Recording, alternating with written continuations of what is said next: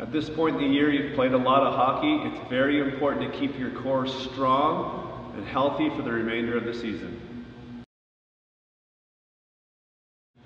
Chris is going to show us the TRX knee tuck. So Chris, get in a push-up position. Toes inside the TRX, flex towards you. Core really tight. He wants to pull those knees under him. Not too far, just pull it in to there. Keeping your back as flat as you can. Pulling your knees to your chest, in control.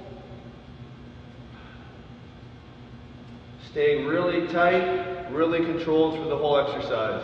Great core exercise. Great job, Chris.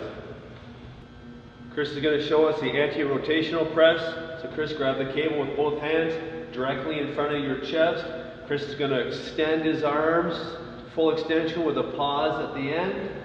Extend, keeping your hips forward, keeping your feet shoulder width apart and straight ahead. In control, press out. Make sure there's no rotation at all. We're going to do 10 reps each side. Looks good, Chris. Chris is going to show us a slider body saw, so a great little tool. Those two little sliders are under his toes. His glutes are fired, his quads are tight, his heels are pushed back. He's going to extend through his upper body, keeping his core really tight. Great exercise for the core. Keep it really under control. Try to come back as far as you can without losing the glutes or the lower back.